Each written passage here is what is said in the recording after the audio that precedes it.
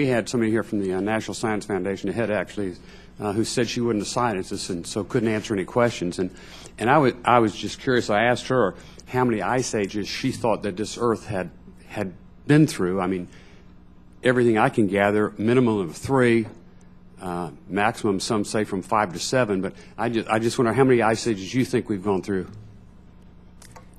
Well, again, I don't remember off the top of my head. I think the numbers you mentioned are in the ballpark, but I would have to look at the record.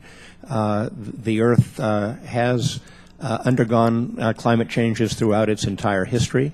The difference is that for most of that history, there weren't 7 billion people on the planet who needed to be fed, clothed, and kept prosperous.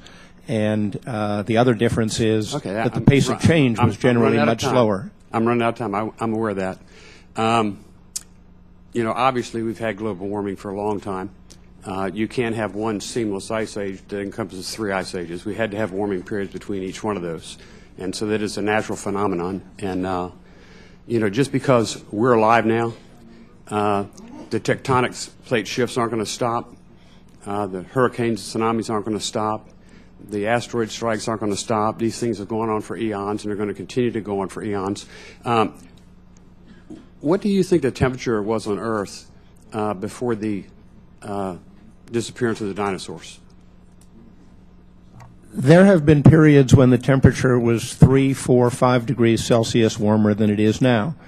The difference between the circumstances you're describing and the circumstance we're in now is the changes that are being imposed on the climate in substantial part as a result of human activity are faster than the ability of ecosystems to adapt, and maybe even more importantly, faster than the ability of human society to adapt.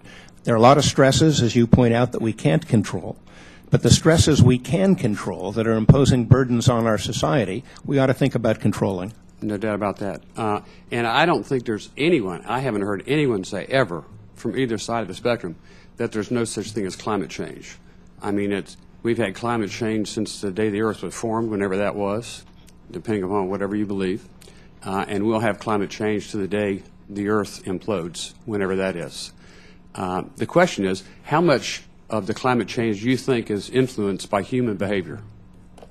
The climate change we are experiencing now, the climate change we've been experiencing for the last several decades, is, according to the Academies of Science, according to the Intergovernmental Panel on Climate Change, according to the view of most of the scientists who work on this, largely due to human activities. We are superimposing on slow, natural climate change a rapid human-induced climate change. But as a percentage, like let's say that you anticipate that climate would change X amount in a year without the existence of humans on it.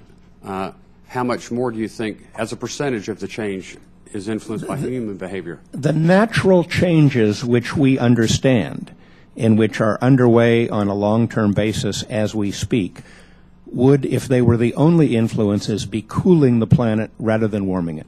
We would be in a long-term cooling trend as a result of the natural forces affecting climate that we understand. We are instead in a warming trend, which suggests that human activity is overwhelmingly responsible for the difference. We would be having cooling based on natural forces. We are having warming. I remember in the 70s that was a threat. We're going to have a cooling that's going to eventually freeze the planet, and that was the fear. That was before Gore invented the internet, you know, or the other terms. I'd read that during the period of the dinosaurs, the Earth's temperature was 30 degrees warmer. Does that seem fathomable to you? 30 degrees sounds like a stretch to me, but I will review the literature and get back to you. Thank you, Dr. Holdren, very much. I yield back, Mr. Chairman. Thank you.